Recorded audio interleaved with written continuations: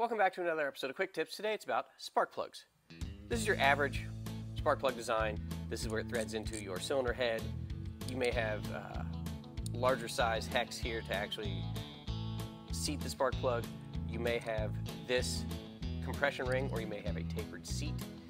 This is your center electrode that your spark plug wire would connect to. This is your porcelain isolator. That center electrode comes all the way through to here, where it then has to jump a gap to the side terminal, and this gap is where the spark occurs that actually ignites your air and fuel mixture in the cylinder. Now, spark plugs come in a box like this. This isn't necessarily the box for this one, but they just come shipped loose in a box. They're not handled very gently. They're not that fragile, but they are fragile. This is porcelain. When I get spark plugs out of the box, one of the first things I do is turn it upside down. Now, the reason I turn spark plugs upside down when I get them out of the box is because of this. Here it is, normal center electrode, side electrode, turn upside down. Anybody see what happened? The center electrode is actually broken in here. I don't know if it was from shipping or manufactured or what, but the center electrode and the porcelain are both broken.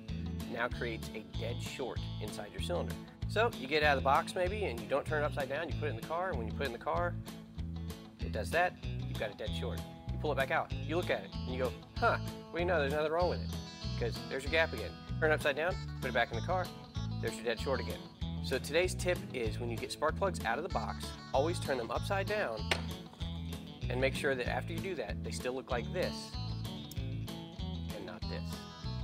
That's going to do it for today. We'll see you next time.